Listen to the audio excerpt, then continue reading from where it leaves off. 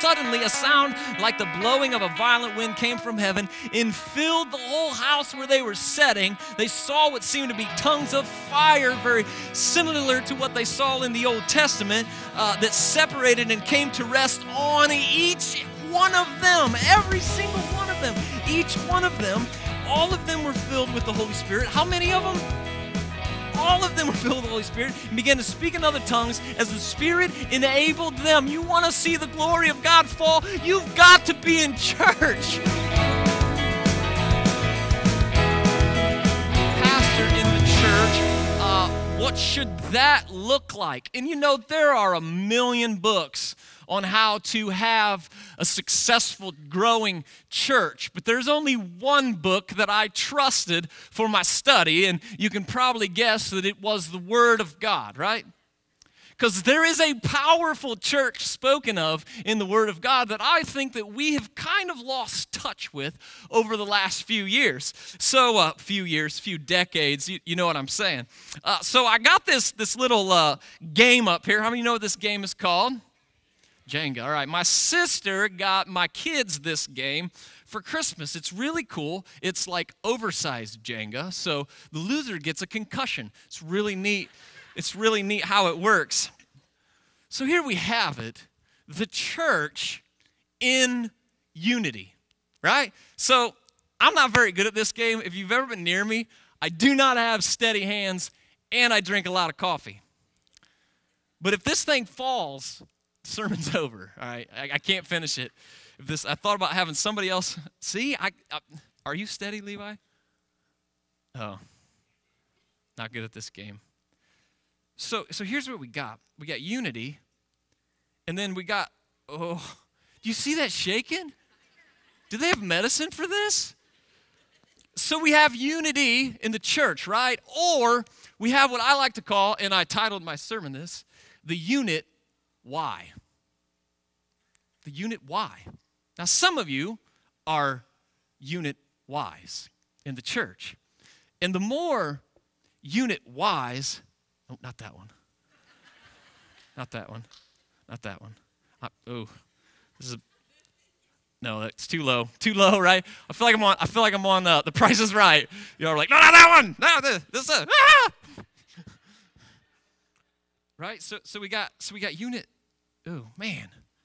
Who made this game? I got to find a loose one. Thank you.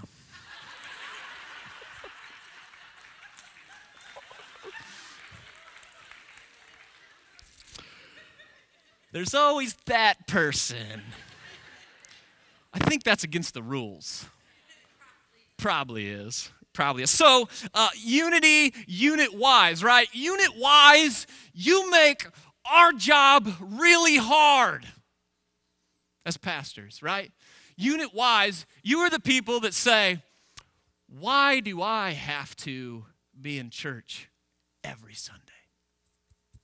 Why do I have to go to Sunday school? Why do my kids have to be involved in kids' programs? Why do I need to do all my quiet times every week? Why should I stay in that Sunday school class? Why should I be a part of Journey, right? I'm so busy. You just love to be over here all by yourself. Now look at this. This is a nice block, even though it's a different size than all the rest of those, obviously. You know, because that's why it's hard to come out. But you ask, why? So let me read you the definition of a unit. I got to find it in my notes. I'm all over the place already. An individual thing or person regarded as single and complete, but which can also form an individual part of a larger or more complex whole. So you love to look at yourself as a unit. I'm a unit. Why? The unit why. And unit-wise, you come in and out, and in and out. And every time you come back in, you ever tried to push a Jenga piece back in? What happens? It'll fall over. Now, you can get them back in. Oh. See what happens? People start to get what? Little bit out of shape. Because you bring in your different standard for the church. Your why. You know, your questions of why isn't just your thing. You question the leadership of the church. You question the mission of the church. You question what we think are the qualifications for a church to be successful. We have Wednesday nights because we want the church to be successful. We want you to be successful. We want the gospel to spread. So you're a unit Y, and you get things all just, I hate this game. Oh, look at that. So when one comes back in, someone else comes back out. And it's so hard to get you all working together for the same purpose, for the same mission, because sometimes you're not here, other times you are. And it makes it really complicated. So if I was to take these blocks and I was to pass them out, I won't because concussions, right? What good would this game be if y'all just took your block and went home? Now you got a nice block here. 4 sharp edges. You can use it to hold down papers on your table, mail, things like that. Maybe carve it into your own thing. And some of us just love to be out here. Some of us like to be seen. Some of us like to be noticed. Some of us are too busy for what's going on over here in the church. So now that this one's gone, then this one wants to come back out because it's Wednesday. We don't do Wednesdays. My family don't. And you see what happens? The church just kind of becomes a little more vulnerable every time a unit Y pulls out and comes back in. And so the staff and the leadership, we got to try to square this thing back up when you push in and you pull out. And it starts to lean and it starts to tilt. It gets dangerous and people get concussions and stuff, right? So then the unit Y will decide it's time for our family to gather and come to church. We'll go to church today because Grandpa's sick and we really need the Lord to work, but we're only going to go at 10:30 because that's what we need. So you shift back in, and things are unstable. And that's not how the church was designed to function. It's not what God has called us to be. And I firmly believe, we have to stop blaming the government, the schools, the society for our modern day issues. God designed His church to meet the needs of the people. America has a God problem because the church has a God problem. Schools have a God problem because the church has a God problem. Our teenagers have God problems because their parents have God problems. You desire to be outside of the church. So I'm thinking about my sermon while I'm leading worship because I'm ready to preach yesterday. You know how that goes. And we're singing these songs. What was the first one we sang? I forgot. Tracy, help me out here. The Lion and the Lamb. He's coming on the clouds. Every knee's going to bow. Our God is a lion. And the song talks about being set free. And I'm watching out here. I'm watching the congregation sing. And y'all sing so well. Y'all sing so well. But I'm wondering if someone here is in captivity. They're stuck under this bondage. And they sit in this church and they're listening to our congregation. And I wonder if they think, these people don't really think I can be set free. They really, look at how they sing. This person doesn't think I can be. Why am I even here? Why am I even here? Do you understand the unity of our worship, how we sing, how we exclaim this to the heavens has an impact on the people around us in church? This is my Bible. And you stand here with your hands in your pockets.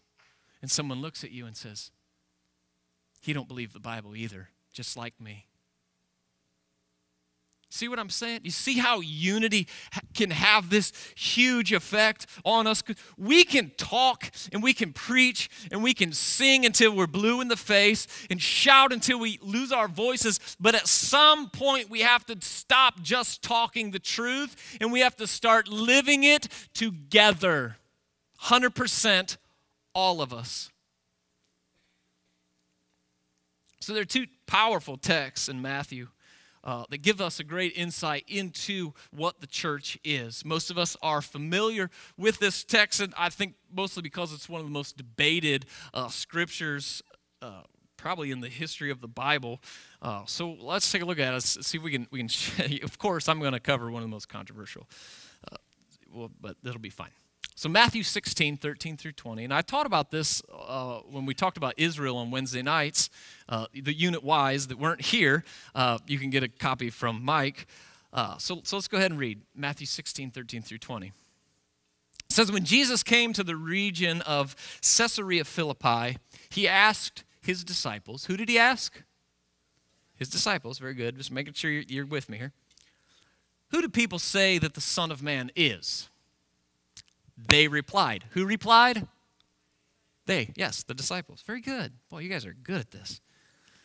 Better than probably you are at Jenga, right? So some say John the Baptist, others say Elijah, and still others Jeremiah or one of the prophets. But what about you, he asked. Who do you say that I am? Now, this is where we start to get into a little bit of, where does this go? So Simon Peter answered, you are the Messiah, the Son of the living God. Jesus replied, blessed are you, Simon, son of Jonah, for this was not revealed to you by flesh and blood, but by my Father in heaven. And I tell you that you are Peter, and on this rock I will build my church, and the gates of Hades will not overcome it. I will give you the keys to the kingdom of heaven. Whatever you bind on earth will be bound in heaven. Whatever you loose on earth will be loosed in heaven. Then he ordered his disciples, who? His disciples, not to tell anyone that he was the Messiah. So the question that Jesus asks in the Greek is in plural form, okay? We have to know this. So he's talking to the disciples. He's asking the disciples a question, and they, as disciples, respond, right? So if Jesus was from the south, Jesus would have asked the disciples, who y'all say that I am? That's what he's asking here, right? So Peter steps out and he responds, right? He responds, you are the Messiah, the Son of the living God. So what did Peter do there? This is important because this is all plural. Peter responded for who? The disciples. The question was asked of the disciples. Peter responded for the disciples, and all the disciples said what? Well, we don't know. They didn't say anything different. They didn't say anything more that needed to be wrote in Scripture, so we can assume, right, logically assume that Peter's answer was good enough for the rest of them, right? Because John didn't say, well, and you're, well, I think you're, no, that was good. That was good enough. But let's not just assume, so let's keep digging. So this is where we'll get into a little, and I don't speak Greek at all. But I do know how to research, so this was my research. Let's go.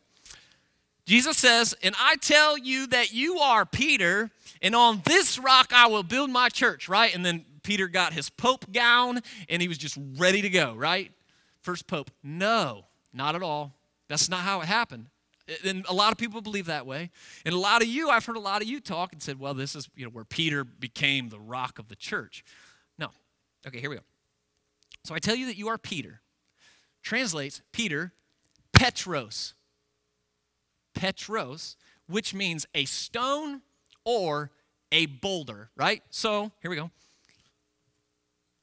Peter, a stone, a boulder. He goes on, and on this rock I will build my church. Now the Greek doesn't use the same word, Peter, which means rock, and rock, which doesn't necessarily mean rock like Peter, because the Bible uses two different words. That's important. So Peter, and on this rock I will build my church. So the separate word used on the rock that Christ will build his church upon is Petra. So we have Petros and we have Petra. Petra means a large mass of rocks. Pretty cool, huh? And he's talking to Peter, right? Peter's kind of the spokesman for the disciples. We know that not just from this passage, but from many other. Peter was probably the leader of the disciples. He was the dominant one. He was one of these. Peter was one of these. And this is why Jesus, I think, is specifically talking to Peter. And he's saying, Peter, you are Peter. Peter, you're a stone, but on a cluster of rocks, which is what Petra means. I'm going to build my church. It's going to take more than you, Peter. It's going to take you. It's going to take James. And it's going to take John. This is what he's saying. So we know, like, Jesus is addressing Peter because Peter can kind of get in his own way sometimes. But Jesus doesn't take away the stoniness of Peter. He doesn't take away the individualness of Peter. But he's telling the disciples that his plans are much bigger than the stoniness of one man. I'm not laying this all on Peter's shoulders. This is for all y'all. His church, the one that will not be overcome, is an assembly of united stones. Be a funny church sign, wouldn't it? But see, the stones must become rocks. It's the unity that makes it strong. So we're now called to be, the New Testament, we are called to be the assembly of rocks. And this is important, and Peter learned this lesson, and I believe it's why Peter is kind of singled out in his stoniness in this conversation.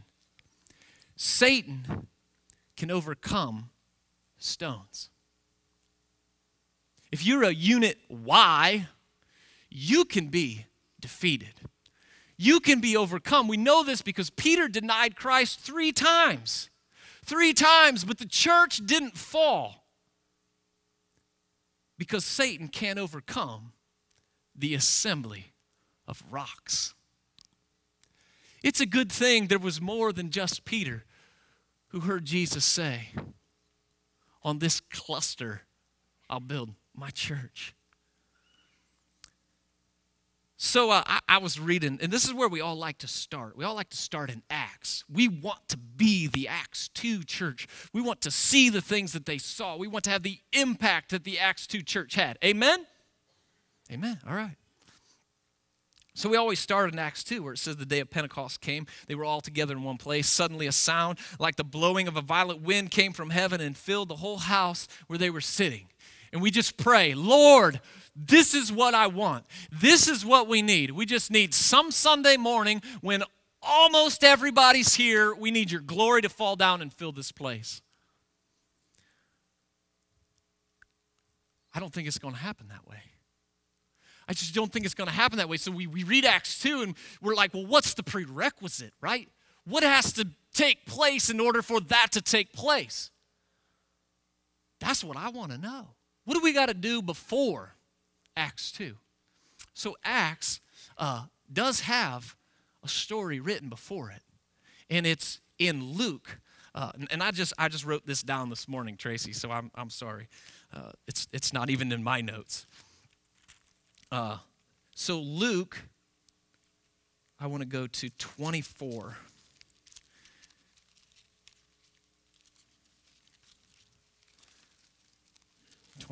It's the end of 24. I'm going to start in verse 50. So this is the ascension of Jesus. He's died, he's been resurrected. He's revealed himself to the church.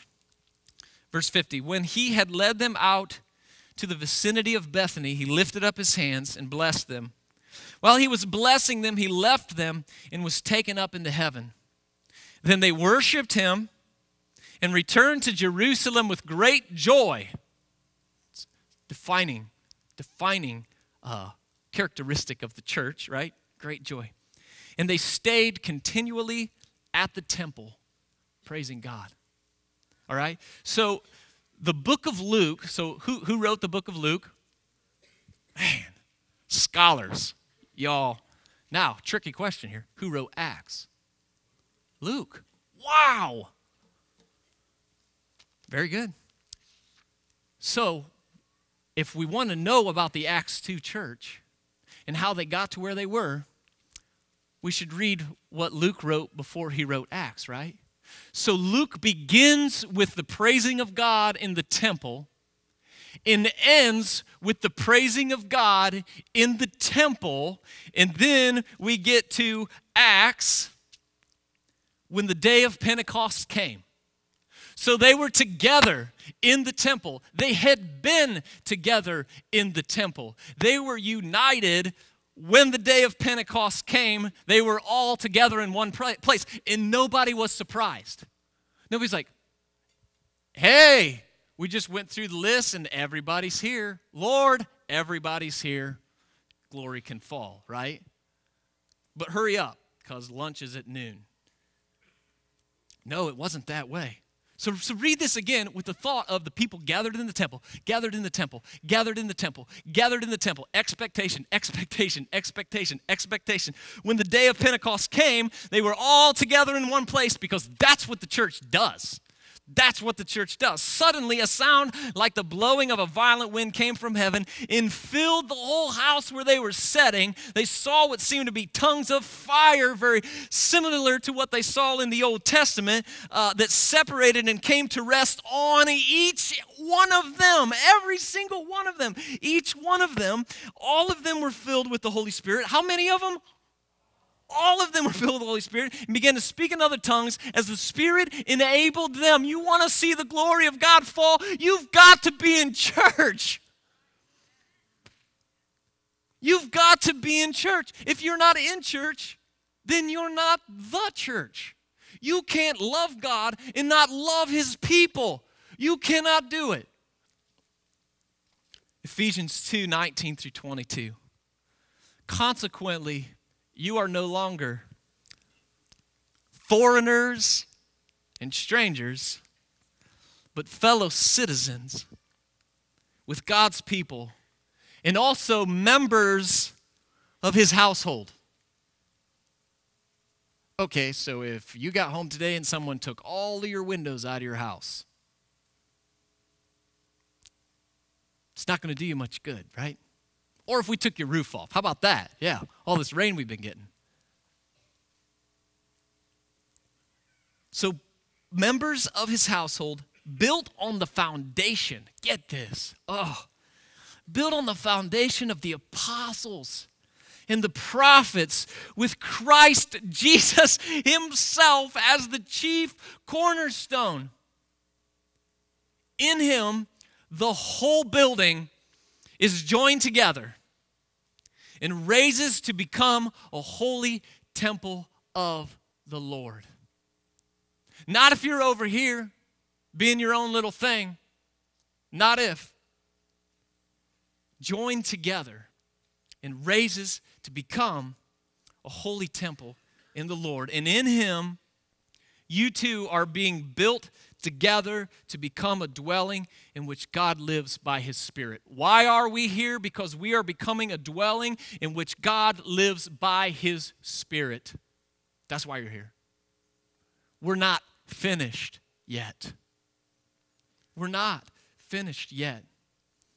We are called as stones into this beautiful, powerful assembly with the chief cornerstone of Christ Jesus.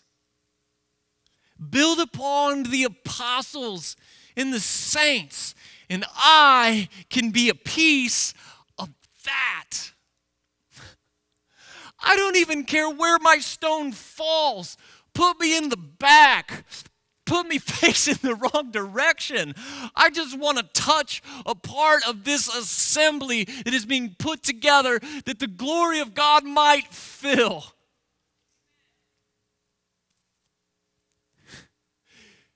Your kid's sport does not outdo the glory of God filling the church. It does not. Your need for your own time does not outdo the temple being brought together. And I get on this all the time, but it drives me crazy. Oh, the school's having something on Sunday again. Sure it is. You all go to it. Don't go. If the church don't go, they say, hey, there's a lot of people that don't come to our things on Sunday. Maybe we should move it to Saturday.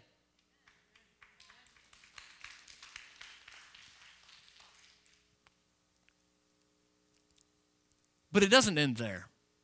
We got to finish Matthew 16. We have to. Because this is what happens when the glory of God fills the temple, right? I will give you the keys of the kingdom of heaven.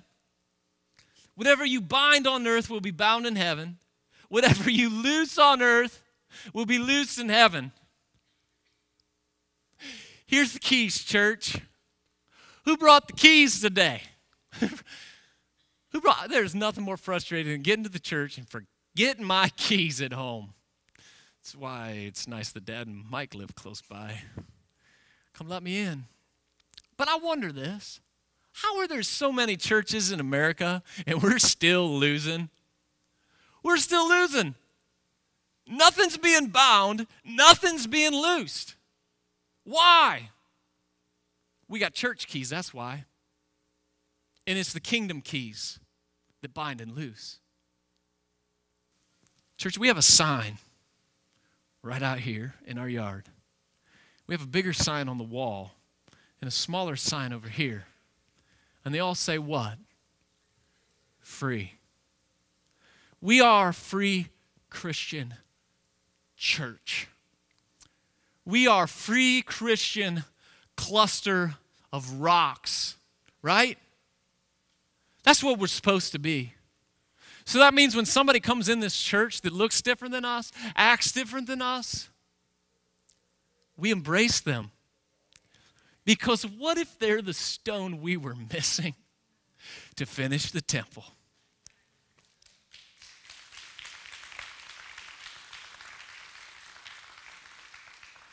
So when someone walks into this church, I might see them as someone who can be free.